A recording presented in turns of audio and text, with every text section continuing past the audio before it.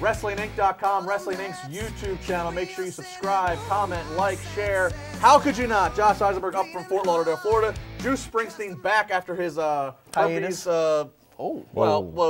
Mumps or herpes. We weren't going to talk about his stuff. On Gonorrhea? You got it mixed up. I don't know. Gonorrhea? You come back, Young Bucks jacket and New Jack shirt. I'll do what I can. Semen and blood. Thank you, Lemke. All together in one. All right. You ready for this one? Oh, let's go. You ready for this one? Let's Everybody go. together. It is time to get woken. Matt Hardy, after much anticipation since returning to WWE back at WrestleMania in the spring, finally, it seems we are going to get the broken, woken combination of Matt Hardy. And they shocked us. I think we all were waiting to see him back in front of a live crowd. We get the pre-tape promo. Just as good. But exactly. If not better. If not better. The fact that they were in LA, the crowd loved it. I mean, I saw videos of the crowd popping for it, like from the stands. He couldn't have got a better reaction there. I could hear him over the video. It was great. And I thought at the end it might be a little awkward for them just laughing and laughing and laughing. Whenever The crowd loved it. It was great. Yeah, and the funny thing is, this is the first Bray Wyatt promo that I've not gotten bored of in the past 6 months. And why? Because Matt Hardy's different. He's unique. He's a guy that gets his character and goes 1,000%. Yeah. And he's not always doing and saying the same things, which makes Matt Hardy likable. And this gimmick isn't supposed to be a likable gimmick. It's supposed to be odd, weird, and you don't understand it, kind of like Ultimate Warrior. So maybe it happens like that, where he's just as successful. An Ultimate Warrior, comparison to Ultimate Warrior. I'm sure I mean, their promos are very, very mumbling, very out of this world. I understand what he's saying. Yeah, Juice does. Yeah. Justin doesn't. I'm sure Matt will appreciate the haircut. It. It's a good haircut. Yeah, it's not bad. It's good. You want to touch average. it? I'm not touching it. Nobody wants to touch your scalp. Put more makeup on it. It looks good. There's no makeup on it. He's a polished cheater now. All right, so Woken Matt Hardy. It might have been better having the pre-tape. It kind of almost now builds this anticipation to see him out in the live crowd, to see him do whatever he's going to do. I would be for milking this for a few more weeks. They're doing a live Raw on Christmas. You have New Year's.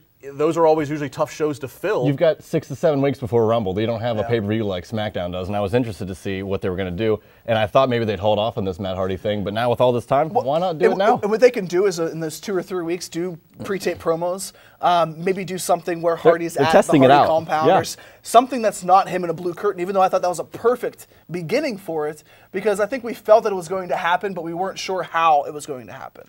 So you bring him now, you bring Bray Wyatt now. Bray Wyatt's best ability might not be in the ring, it might be his backstage promos, but now you're getting more creative freedom because you're entering in Matt Hardy. Well, and that's what's going to be, what I'm going to watch for, is that this will entertain us on all the promos, on all the build, is what the match will look like, what the payoff is. That's what I'll be interested to see, is what's going to be the real payoff here, because, Rumble's next. So Rumble's always a little bit of a crapshoot because everybody, with the exception of a few people that are the champions, all have the same goal, right, to win Rumble.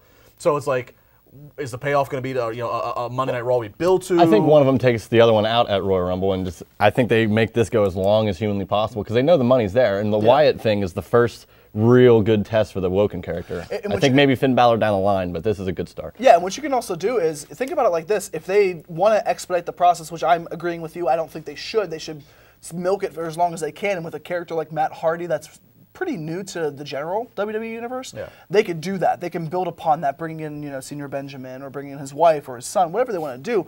But if they want to expedite it, what they could do is they could do a feud that they did with Daniel Bryan and Bray Wyatt a couple of years ago, where Bryan was part of the Wyatt family, and that match obviously took place. I hated too, but it gave you that bump, that 6 weeks between Christmas and into the Royal Rumble, where you're not getting just 2 championship matches. And the Bryan thing felt old school-ish, and that's what these things kind of feel. Exactly. Like. And they have so much time. It's like the old days where you had 8 weeks for a Considering the fact they're giving Matt creative control, which you kind of have to, because only he can write these promos. You give an outline, he's going to write it. That's what they did Monday. Considering he has creative control, I want to see Matt Hardy make Santa Claus Woken.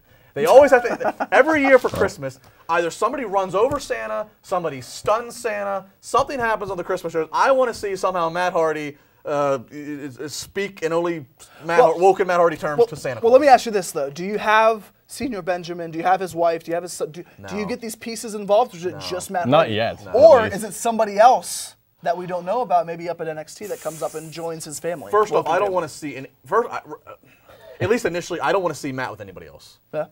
I think Matt needs to do this solo. It was a different dynamic previous to WWE, that I mean, it worked. Rebby playing the piano. But he's talking about his soldiers. I He's know. talking about the people that he's waking up. Well, you know with what? him. Well, you know there what? has to be. It You know what? doesn't have- it For, you could- know, yeah, for it mid, doesn't have to be for those mid guys, '90s, Shawn Michaels, the Click was Diesel, Razor, and Hunter and Kid, and then all of a sudden on TV, Click just became the fans. To Undertaker, the Creatures of the Night was the fans. Let his soldiers be the fans. I don't want to bring in, and this is nothing against Rebby, Senior, Benjamin, or them. I don't want to bring them in right now. I don't want to.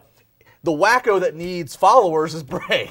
Bray's the one who needs the followers. I think Matt Solo stands out. I don't want to see anybody with Matt until Jeff's healthy and play off of that however you want. And do you think this is finally what Bray Wyatt needs? Win or loss, whenever this It does, feud goes, but what happens when Matt's done that's with him? yeah. And what happens when Matt is the one that actually gets over, because I think WWE realized that Matt is the guy that everybody wants to see succeed again. Everybody wants to see him be maybe not a main event guy, but a guy that could potentially use this feud to spin off and face a Finn Balor. And they had transformed what Bray Wyatt used to be, we won't mention his name, into this kind of character, just kind of like an interesting thing, and nothing really happened. Matt Hardy did kind of the same type thing, and he's gotten over huge, so now that they're finally Did you not want to say Husky Harris? No, I did not. Oh, okay. Why not? I'm not a mark. I'm not a I mark. wasn't sure.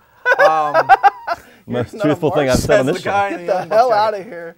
Here's the Too thing, sweet. we're gonna over the next few weeks, we're gonna talk about the year in review, year ahead, and we'll make bold predictions. I'll say this right now: if I'm Bray Wyatt, you're probably happy right now that you're involved in what people are talking about the most, essentially. But if I'm Bray Wyatt, I'm also concerned because Matt Hardy might do Bray Wyatt better than Bray Wyatt can do Bray Wyatt, if that makes sense. So if I'm Bray Wyatt, this better be challenging Bray Wyatt to figure out, okay, how can I capitalize off this? And Matt will do business. Matt will make him look as good as he can look in whatever the ultimate outcome is here. But if I'm Bray Wyatt, I'm thinking, there's somebody here that does me a little bit better. And this is the first feud I think that Bray Wyatt has had in quite some time where we're saying he's the underdog, because we've always talked about, well, this could help get Bray Wyatt over. The Randy Orton feud, the Daniel Bryan feud, like this is going to be the feud that gets Bray Wyatt to the top. Right now, he's not the guy that people want to see succeed. It's Matt Hardy. Woken Matt Hardy. Yeah. Yes, wonderful, wonderful. Coming up next, an old school favorite as Josh and I will get fired up on an array of topics. Don't miss it. Make sure you comment, subscribe, do what you got to do. Why? It's CSR on Wrestling Inc.